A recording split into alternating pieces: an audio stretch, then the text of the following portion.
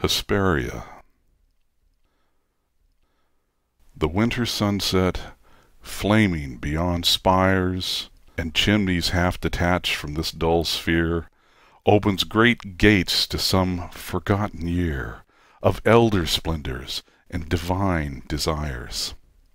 Expectant wonders burn in those rich fires, adventure fraught and not untinged with fear. A row of sphinxes where the way leads clear toward walls and turrets quivering to far lyres.